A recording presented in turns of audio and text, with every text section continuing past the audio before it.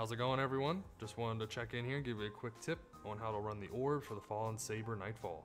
So you're going to want to run and dodge bob and weaving both of these lasers. You want to take out both of these mobs at the end of the run. Dodge the lasers as you get to the orb, prep yourself, and then wait for the laser to pass. Grab the orb, and then you want to do the key thing of sliding. You can slide right behind the laser the whole time. You'll never have one catch you in the back.